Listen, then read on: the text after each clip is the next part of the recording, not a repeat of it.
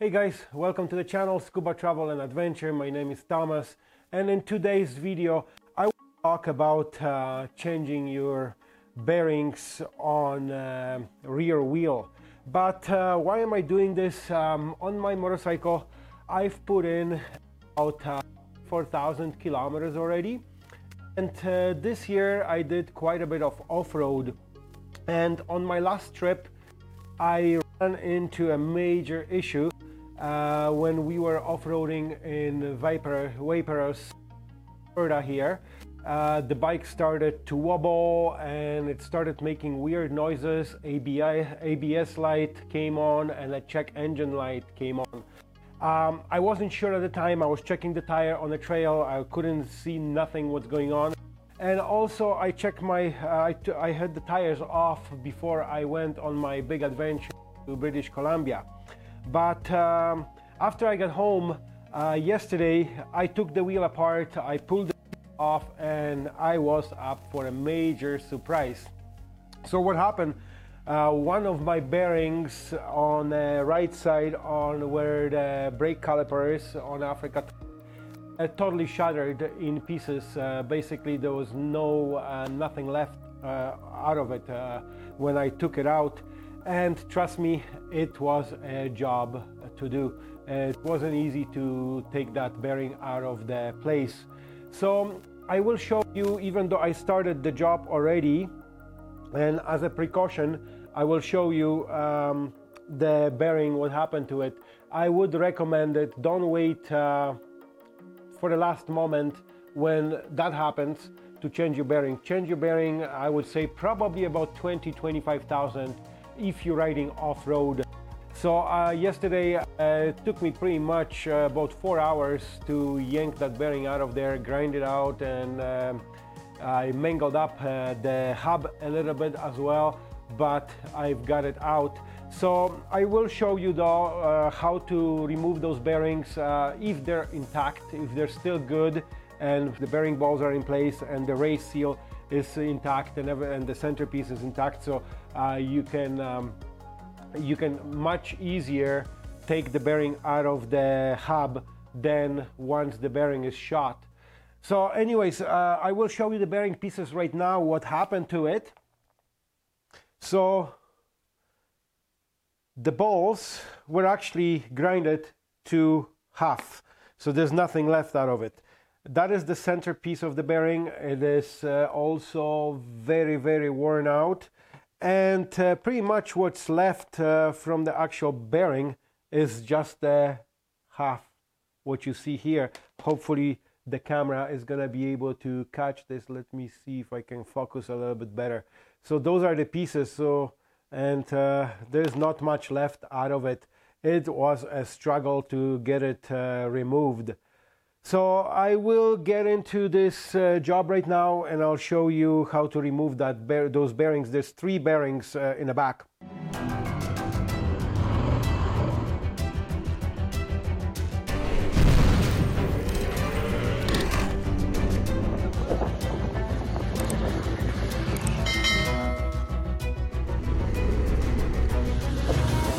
Definitely you want to use some kind of wood to protect your disc, the rotor, and that's probably like I'm using like I don't know what are those 6x6s. So that's what I'm using to get it out, and I will show you how I got the bearing out of here. So you see that it's a little bit messed up here, but it's still good. The center pieces are still okay.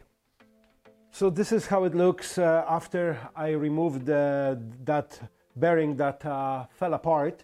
And right now it's just the edges are a little bit messed up from the tools that I had to use. So I had to grind off the edge of the bearing with Dremel tool to crack it, and then I used the extractor. I should have used the extractor earlier, but I came with the idea a little bit later on.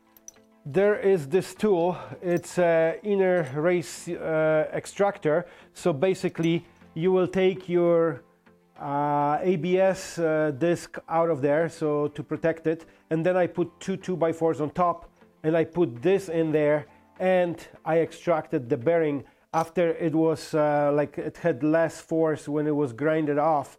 So that came out and it worked. So that's why you see that bearing is out of there now. But I will show you the other two bearings, how to remove them. Right, so there is a seal remover tool. And what I did, I put a hose on it just to protect the edges of the hub. And basically just put it under and pry the seal off. I'll show you on the next seal. Or you can even use a screwdriver and pop it off like this. That's very easy. It will come off. The seal usually is not a problem. But you see the bearing is still in place here. So what I will do, I will flip the wheel and I will beat the bearing out of there. So I will use not a special tool for pulling out the bearing on this side. I will use a 25 millimeter socket that is placed upside down, as you see. And I line it up. It has to be bigger than that centerpiece of the bearing. And I line up this and you basically tap it out of there.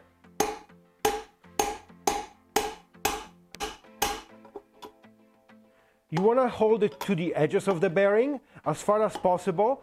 Little by little it will come out.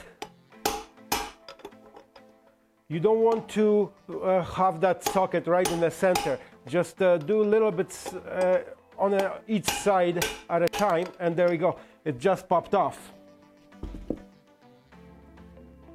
So you see the bearing just came off, and even though this bearing is still good, I will change, because I have ordered the whole kit. It will arrive later on today, and I will continue the video later once I have everything out. So that bearing is out, and I will replace it. Even though it's still okay, I would recommend when you're changing the bearing, change them all in one procedure. That's probably your best bet. So yeah, that's the part for to push out the bearing out of here. So now I will take the sprocket side, and I'll first pull the seal.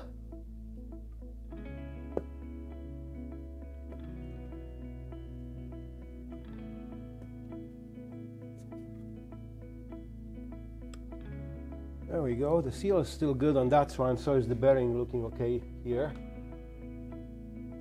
And what you want to do, you want to flip the sprocket over to the other side, because the bearing has to come up this way. So we'll flip it over right like this.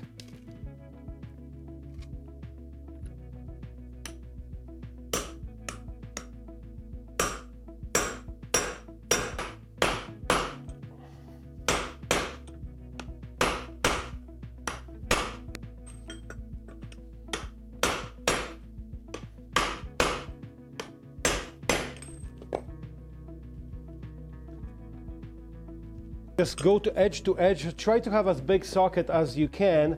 I'm using here 1 1/4.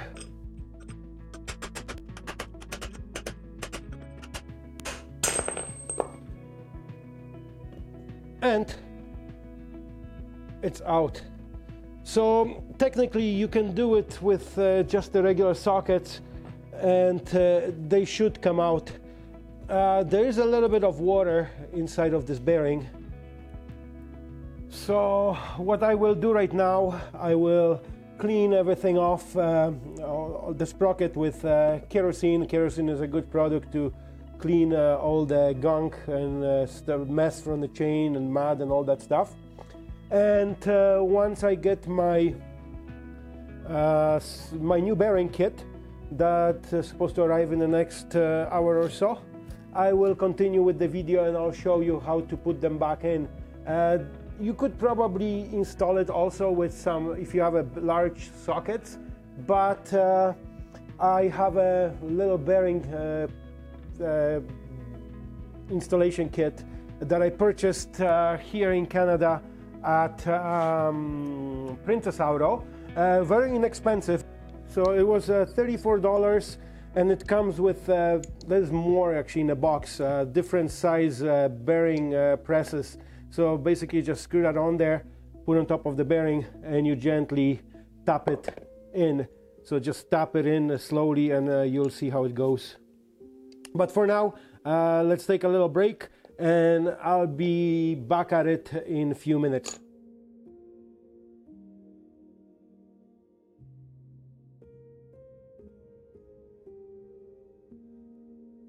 So I will start with driving that buggered up side of the wheel, and I'll put a little bit of grease here, just a little bit, so hopefully that will slide a little bit easier. I want to line up the bearing as straight as possible.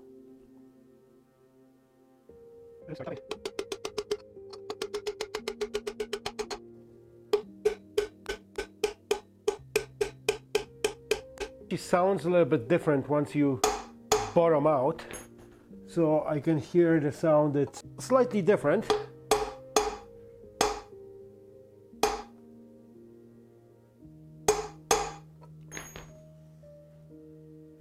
And now all I have to do is just to install the seal. What I will do, I will put also a little bit of grease inside the seal,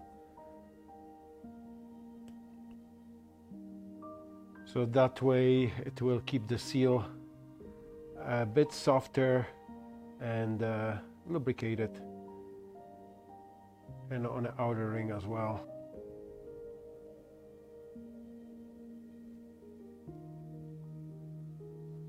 And usually you can put the seals just with the fingers, press it in. And just to be sure, I'm just gonna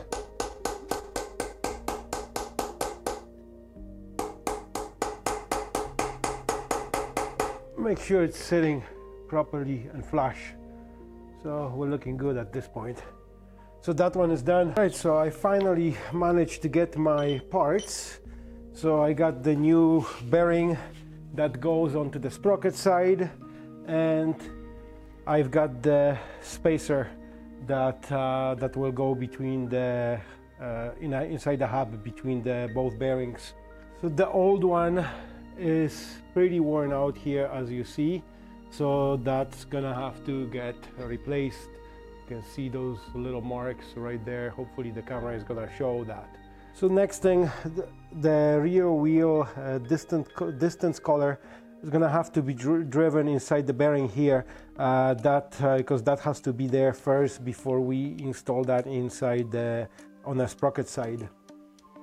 So, but again, I would like to use a little bit of grease there.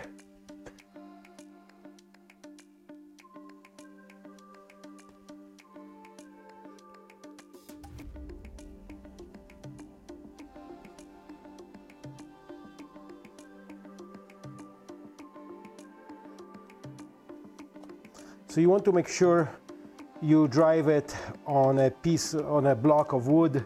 This way you're not gonna damage the new bearing. That's actually recommended by the shop manual.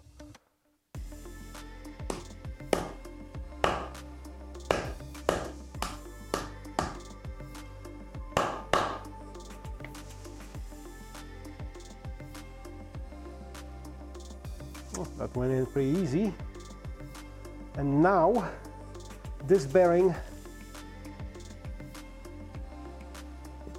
with the spacer facing down has to go here inside on the sprocket side. And again, the grease.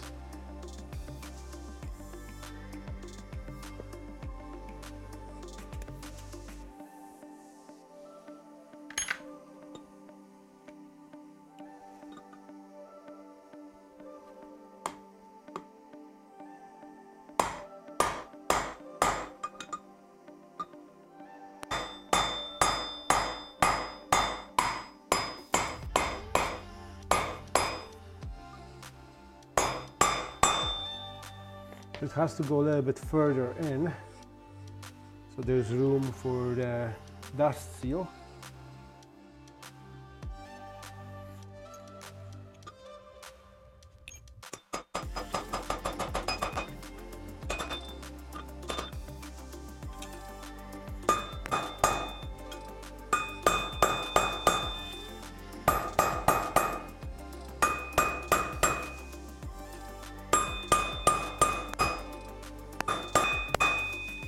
Okay, that's all the way in. You can hear the sound is actually different, so that's why I know that it's sitting all the way in.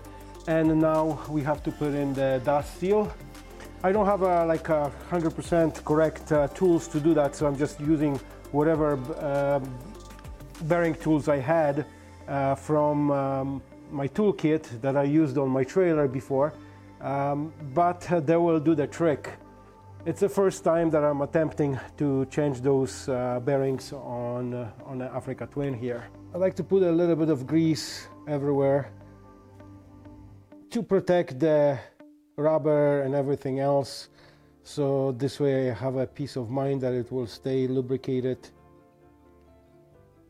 So technically you should be able to push that in with your fingers just like that. Don't even need any special tools here. So that's the sprocket side, and that thing is facing, the spacer is facing on the inside. So we'll put that aside right now, and I will move over and bring the wheel again. Just to let you know that this part does not have any dust seal. So I have cleaned everything before. So everything is prepared and clean. I cleaned with the kerosene, so then wiped it dry so there's nothing, no debris from the previous stuff that was there. And again, a little bit of grease around. It helps to drive that bearing smoother inside. So next thing, what you want to do, you want to put in the drive spacer, and then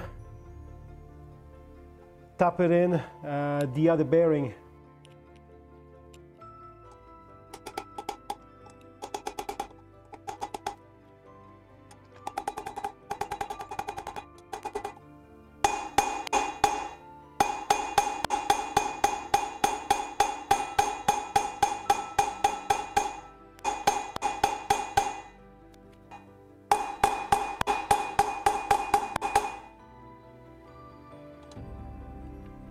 And one of the last things, there's an O-ring here.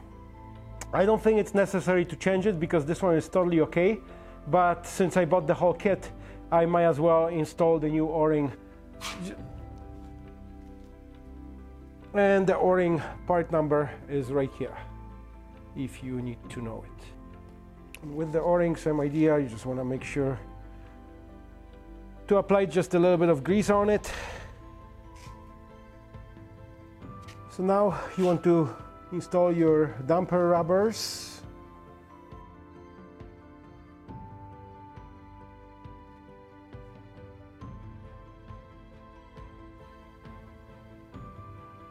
And then your whole sprocket assembly. So that's pretty much it. It's pretty simple, as you see, nothing really to it. It takes few minutes, but as you saw it on my pictures, the bearings were toast, so check those bearings often, I guess. I would recommend, even if you have to pulling up the dust seals and have a look if anything is happening there, and then just replace the dust seal, because once you pull that out, that's supposed to be changed. 90% of the time it's going to be damaged. In my case here, they came out pretty easy, but sometimes they'll get stuck and there's nothing you can do about it, and you're gonna have to just replace the dust seal so you don't end up like me in a pretty serious situation on the way back home.